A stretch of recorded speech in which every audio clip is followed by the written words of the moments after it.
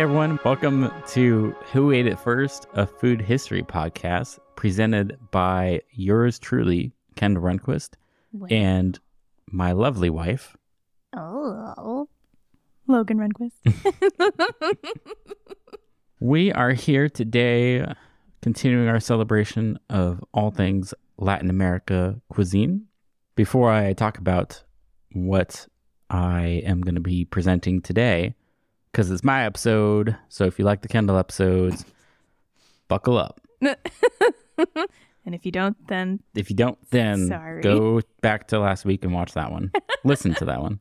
Before I say what we're making, I wanted to play a little game with our listeners and see if they can guess what we're making. Oh boy. So, as you know, this season has been Latin America cuisine. I do know this. So, of course, it follows that trend. But to give you a bit of a hint, it's a dessert this time. Yes. Going sweet instead of savory. Yay. And putting the cart before the horse a little bit here, but we are using a recipe, again, from the Latinismo book. Woo. By Sandra Gutierrez. Thank you, Sandra. And at the top of this recipe, it says, if you are lactose intolerant, don't even try it. I cannot believe that it said that. I literally thought you were making it up. So naturally, us, as we probably said in almost every episode now, we are lactose intolerant. Hi. So naturally, we're going to make it. We're not going to eat all of it, though. Because we don't like rules. No, we're going to take like one bite and then bring it to a game night where our friends can eat it. Yeah. Hopefully. All right. I'm pretty sure they can eat it. Yeah. No, they can. They're fine. Have you guessed it yet, dear listener? Do you have it in your noggin? You got it in your noggin. I think they do. It's 2 words. Could be 3 sometimes. Oh, really? Yes. Oh. It is tres leches. Woohoo.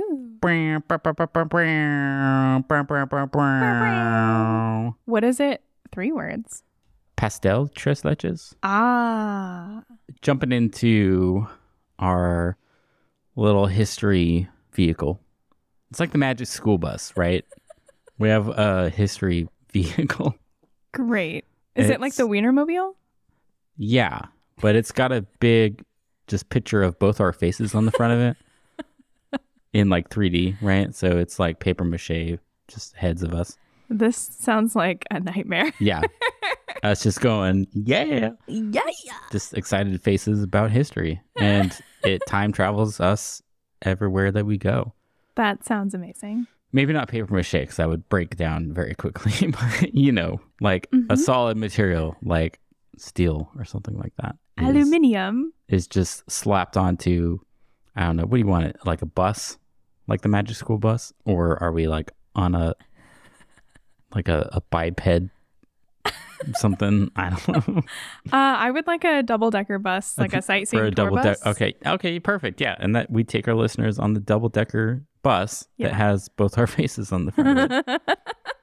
At the helm? Are you talking like mermaid of a ship? Yeah, like, exactly. Sick. Yeah, at the front of a boat or a ship. Yeah, same concept. Bow. At the bow, same exact concept.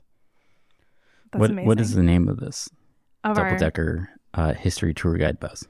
I don't know. I'm gonna have to noodle on that. Well, how about instead our listeners can tell us what the name. So tell us what our double-decker tour bus is called. Why don't we let our listeners christen this thing that I just made up right now? That might or might not be scary looking. Yeah. I will, I don't know. I'll draw it. You'll draw it? And then you tell me what the name is. Okay. So, yeah, you can draw it and post it on Instagram. How about that? Yeah. And then our listeners can go to our Instagram account and be like, comment, what's that thing? Yeah, and comment what you think it should be called. I love it. I love this metaphor that we're on. I don't know why. I just went down a weird train of thought. Anyway. A weird bus of pulling thought? Pulling myself way out of whatever train of thought that I was going down. Sorry, not train of thought. A weird double-decker history bus, tour guide bus of thought. Getting back to the history of Tres Leches, most of my information comes from a Food 52 article by Mandy Baca. Thank you, Mandy. Because honestly, she seemed like she had the most succinct information that I could find based off of my research that I was doing. Slay, Mandy. To give a little bit of background about her, it looks like, based on the article, she says that she grew up Nicaraguan. Mm-hmm. Sorry, I might mess that up. I can't say that very well. You could say she's from Nicaragua. Well, she grew up Nicaraguan in Miami. So she grew up in that culture. She grew up in that culture in Miami. Okay. She was just saying that Tres Leches made an appearance in her home very often, even if there was no reason to celebrate. It was just around. So basically, it seemed like she wanted to try to figure out where it was coming from. So she created an article on Food 52 after doing a bunch of research, and I'm going to be sharing what she found. So Tres Leches is claimed by several countries such as Nicaragua, Mexico, Cuba, Venezuela, etc. A lot of them claim to have it. Sure. And of course, as we've come to the conclusion in our last episode, I don't think we'll ever know definitively where most of this stuff comes from. So Mandy first asked about a dozen Nicaraguans who immigrated to the U.S. at some point in the 1980s. And then she also consulted several history books to get some information. Nice. And I think compared the results basically of what the people she talked to said and what she found in some history books. She said several had never even had it until they arrived to Miami, and credit the first time that they had it at a local Nicaraguan chain restaurant called Los Ranchos. Others remember having it as far back as 1940, around the time that canned milk products were widely available in Central America. Mm. This timeline actually also coincides with a theory that Nestle, Borden, and other companies invented the recipe and put it on their canned milk products as a way to market those products. Dang. It's like Chex Mix. Yes. It's on the back of every Chex box. The most likely theory that she came to a conclusion after speaking to several people was that it was most likely at least inspired by England around the Middle Ages, because soaking a cake was a way to repurpose old or stale cake back then. And even today. That checks out. When she was looking into some books, she found in La Comida Nicaraguanese, Jamie Wheelock Roman writes, and this is a direct quote, "From crisis comes new cuisines. The colonial period gave rise to a vast process of experimentations and mixtures of food that had never before come together. During that period of great change, many products of both kitchens disappeared or fell into disuse. But on the other hand, ingredients were added to each other's native cuisines, setting the path to a varied diet and new recipes. Products such as sugarcane and cattle, as well as new cooking methods, such as the preservation of milk, were introduced and immediately adopted in the area, in particular Nicaragua. Introduction of livestock was particularly popular because of how well it took in Nicaragua, just based on the environment of Nicaragua. Livestock was actually very easy to do. Canned milk was produced as early as the 1850s and increased in popularity during the World Wars. There were companies like Nestle and Borden that had a difficult time keeping up with the demand. So they actually opened up operations in various areas in Latin America, including Nicaragua. Moving the timeline forward a little bit, during the Great Depression, in the 1930s, sales in the country skyrocketed. Sales of canned milk skyrocketed because it was a much more affordable option, and it felt like it added some luxury to cooking. So it's believed that at some point around this time, somebody had the idea to combine the evaporated, condensed, and whole milk products and soak it into a sponge, which is why it's called Tres Leches, 3 milks. Between 1979 and 1990, the violence of the Nicaraguan Revolution, coupled with an earthquake, caused tens of thousands of Nicaraguans to flee the country to Miami. and a lot of the population settled in the suburb communities of Sweetwater and Kendall, which I thought was interesting. How do they spell it? Exactly the way I spell it. That's weird. 2 L's at the end. Wow. How fortuitous. Today, Sweetwater is known as Little Managua, which is also where the famous Los Ranchos opened in a small strip mall in 1981. Since then, they have 3 locations, and I think this article was written in 2020, so I'm not entirely sure if they have more locations, but back in 2020, they had 3. And Tres Leches cake was added to the menu and was reintroduced to the Nicaraguan community, as well as formally introduced to Miamians.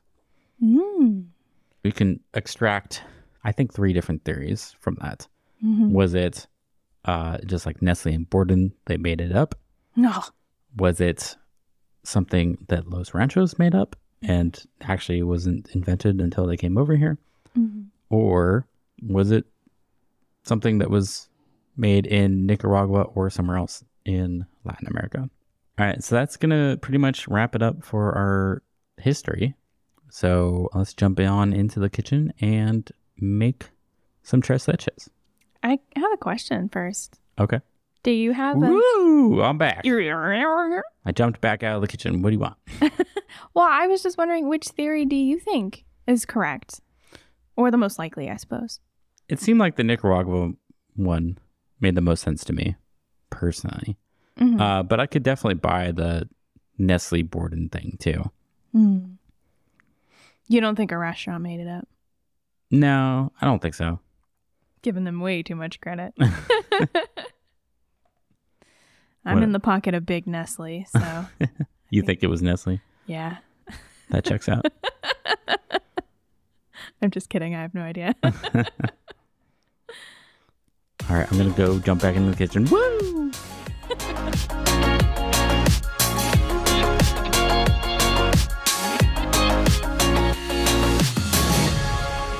All right, so as we mentioned, the recipe that we're going to be using today is from Latinismo by Sandra Gutierrez.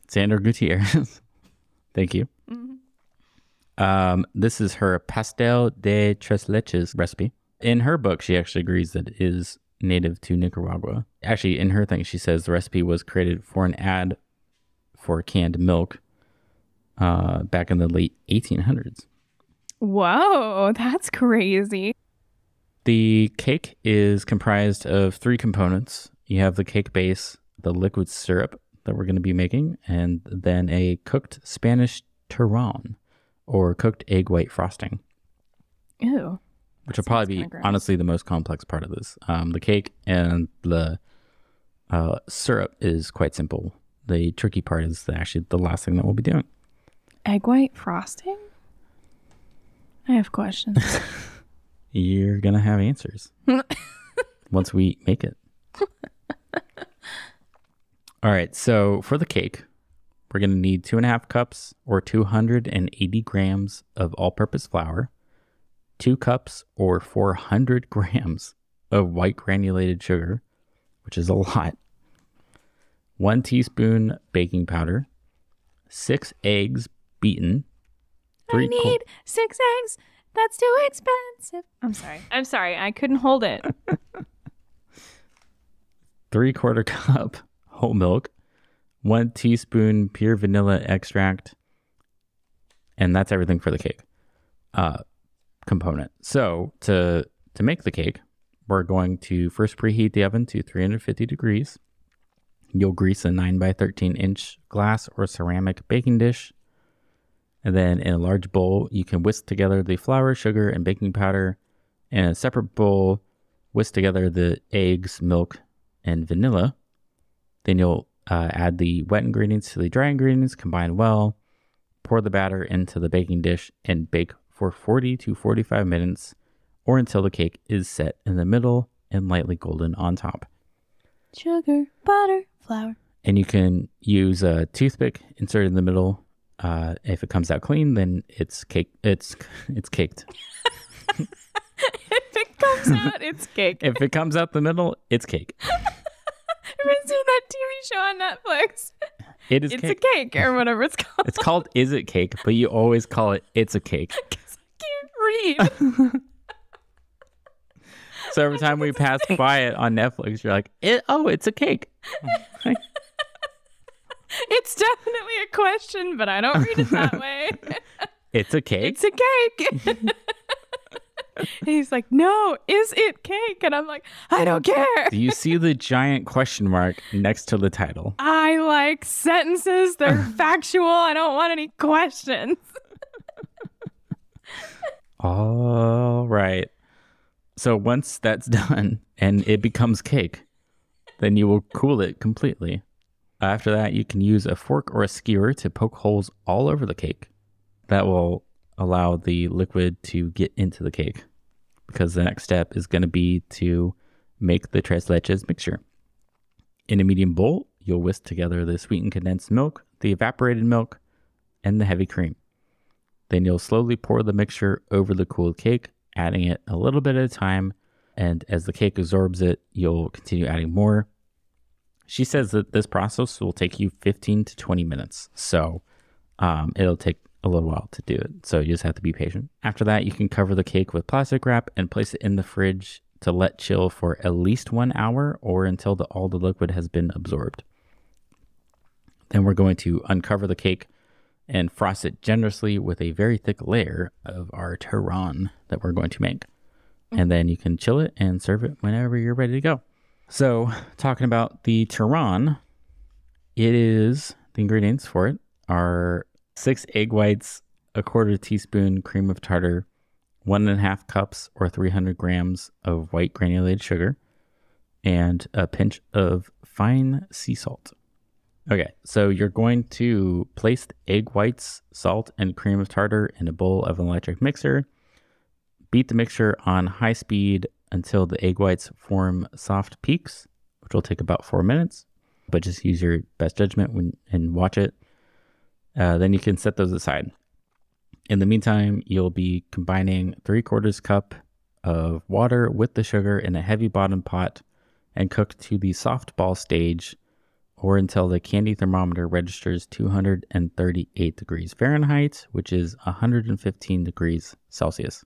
She says that'll take about 15 to 20 minutes, but when it comes to sugar, just keep it a close eye on it, because you never know based on like the temperature that you set your stuff to or whatever. You'll just want to keep an eye on it and keep an eye on your thermometer.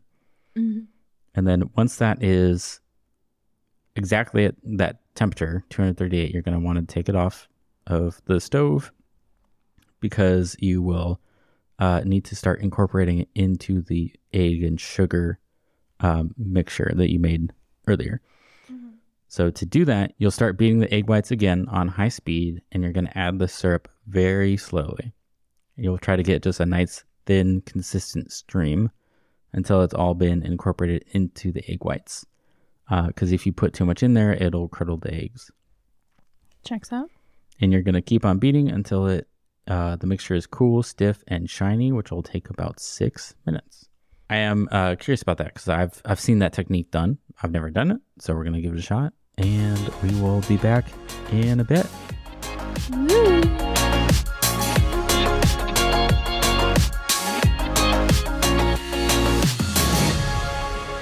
All right, we are back from making it and tasting it, and we are now in Rave or Roast, where we rave or roast our creation. So, I guess I'll go first this time since it was my turn. Yeah, you go first. Okay, let's see here. So, in terms of execution, I think everything went fine, actually. I don't think I had any issues. It was really easy. Cake was super straightforward. It's a very, very dense cake. Like, they're not kidding when in the recipe it mentions that it's going to be a dense cake. Yeah, boy. It's going to be a dense cake. But I guess you're off the hook because it's supposed to be that way, so. It is. Yeah, it has to maintain its structure when you throw like 3 cups of liquid on top of it. So that's why it's dense, and that's why there's so much sugar in it, so that it helps retain its form. But yeah, the cake part was super straightforward. The liquid milk, I forget what I called it. The syrup part was pretty straightforward. Just took a little bit of time. I did discover that like I needed to lift the cake a little bit so that I could get it underneath the cake, and that helped absorb it from the bottom part too, just to kind of help get it all around it. The meringue, I've never done that technique before, so that was kind of fun getting to use a new technique that I've never done. I've seen it a few times, but I've never done it myself.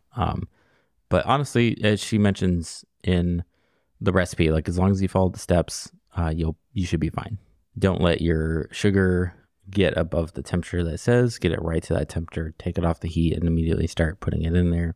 That's really the trickiest part, is just keeping track of the temperature and making sure that you hit that number and then you stop.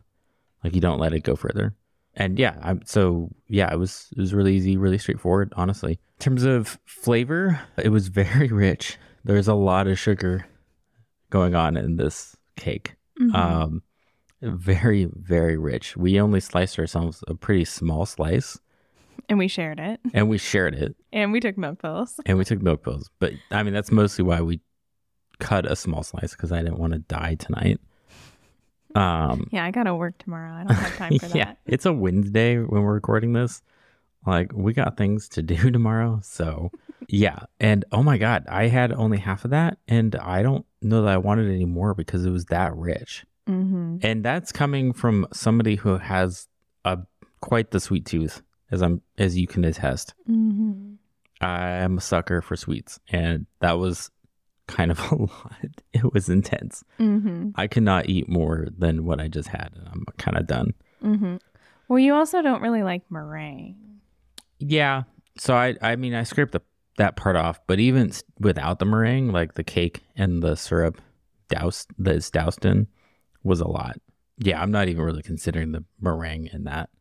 So yeah, it was good. I thought the flavor was good, but it was just so rich that I would not be able to have more than what I had at a time. And I will say it's sort of one note, honestly, too. I think that's the other thing. It's really rich, and it's very much like one note. Like it's milk and sweet. You know, I just read something. I literally just Googled this because I'm trying to brainstorm for my episode next week. They said that people have this with coffee. I would buy that.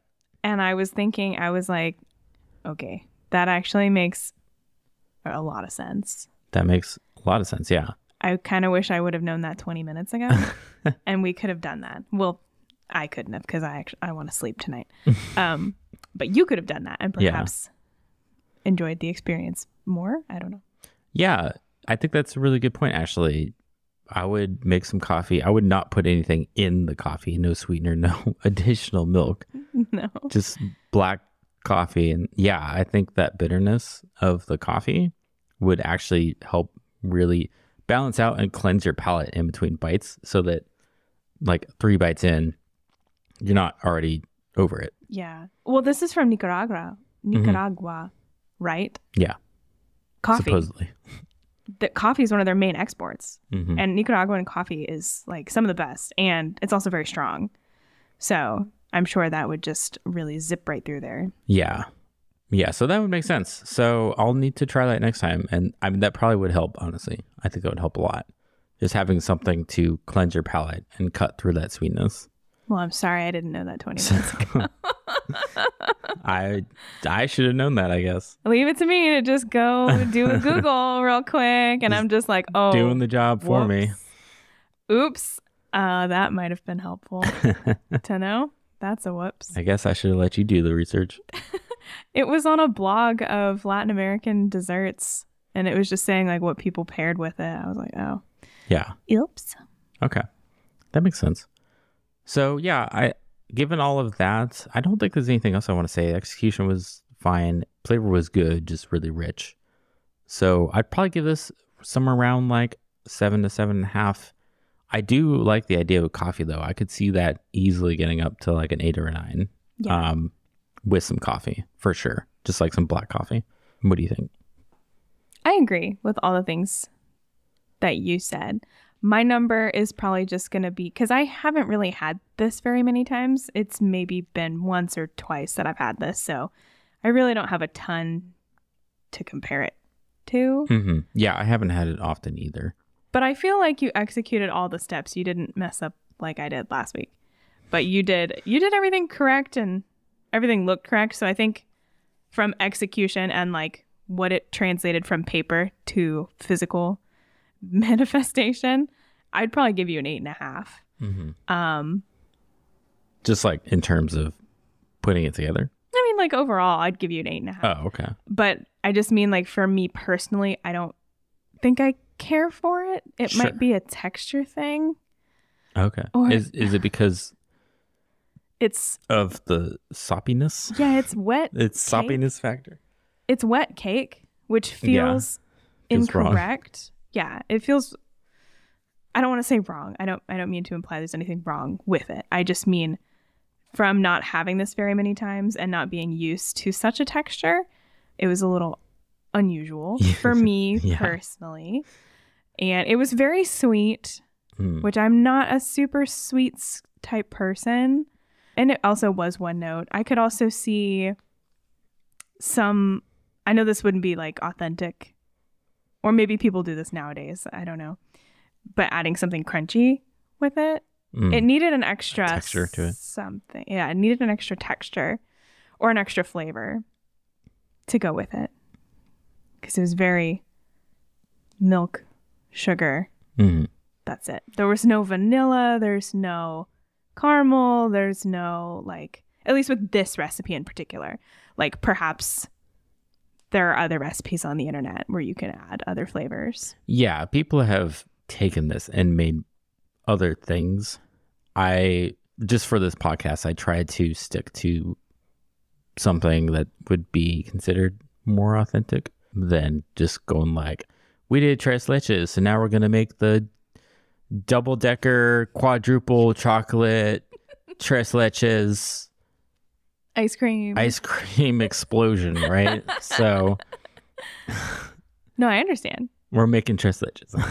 I understand. I was just trying to think of like from just purely me enjoying it more, what would have made that better for me personally. Yeah. I was just thinking like if there's something crunchy or just an extra flavor happening, some citrus, but also, knowing coffee could possibly be paired with this, that might be kind of good, actually. I don't typically drink my coffee black, but in this case, I would. I think you would enjoy it a lot more if you had a bite of this and some black coffee.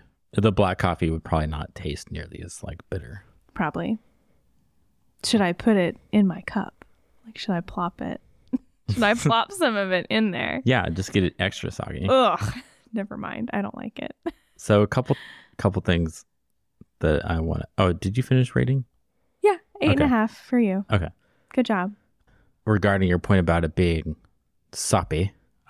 I'm continuing to use that. I'm using that word. It. I'm enjoying that word right now. I don't want to offend anybody, so I'm not using that word. Surprisingly, even though it was wet, because of how dense the cake was when it was done from the oven, it still held its structure very well. I stood there and took pictures of it for approximately 7 minutes. Yeah. And it didn't do anything. It didn't fall apart, even though there was literally like 3 cups of liquid that we poured on top of that cake. It was very impressive. So, yeah, that's pretty wild. It was still like, I think I've had some others that seemed more liquidy than this one. It was actually still, I wouldn't say dry, but drier than other tres leches that I've had. You could still identify that there had been cake in there at some point in time. Yeah. All right. Well, thanks everyone for tuning in to the Tres Leches episode of Who Ate It First. As a reminder, we are still trying to hit those goals for our episode listens. So if you enjoy what we've been doing, please do share our episodes with friends and family, or even listen to them multiple times.